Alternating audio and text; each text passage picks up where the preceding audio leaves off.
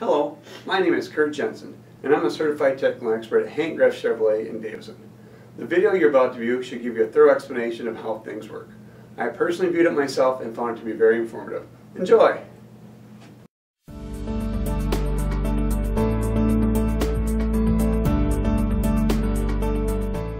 There are three ways to unlock the Volt using the RKE transmitter.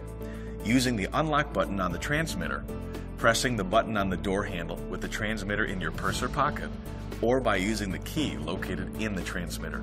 Press the unlock button once to unlock the driver's door, or unlock all doors by pressing the button twice within 5 seconds. The hazard warning lamps will flash twice each time the button is pressed, and the alarm system will be disarmed. The second way to unlock the vehicle is to position the RKE transmitter within 3 feet of the driver's door handle. Then press the lock/unlock button on the handle. If the button is pressed again within 5 seconds, all passenger doors will unlock. In the event the RKE transmitter does not function, another way to unlock the Volt is to use the key located inside the RKE transmitter. To remove it, press the button near the bottom of the transmitter and pull the key out. Never pull the key out without pressing the button. This key will unlock the driver door in the event of a power loss. Using the RKE transmitter, there are multiple ways to lock the vehicle. Pressing the lock button on the RKE transmitter will lock all the doors.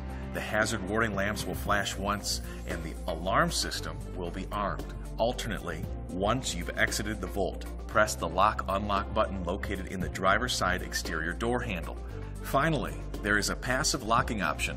When enabled, it automatically locks the vehicle once it is off. All doors are closed, and at least one RKE transmitter has been removed or none remain in the vehicle.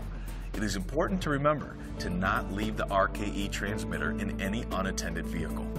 The Volt is equipped with advanced technology that keeps you and your vehicle safe. I hope that video presentation has you confident on how to operate your personal car technology. If you have any questions, please contact me by phone, email, or at my website, www.graphguru.com. Thanks again for watching, and have a great day.